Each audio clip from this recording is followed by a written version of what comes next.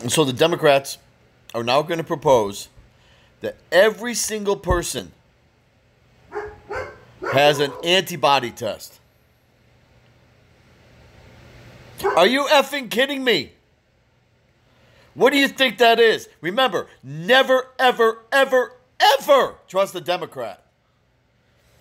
Now, they're having these deep state doctors go sitting there saying, well, we want to know about your antibodies. We want to be able to know if it's safe to go to work. What are you trying to tell me?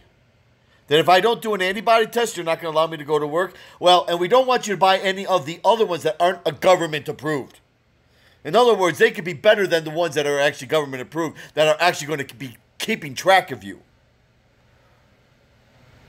This is extremely non-constitutional. This is communism. Okay?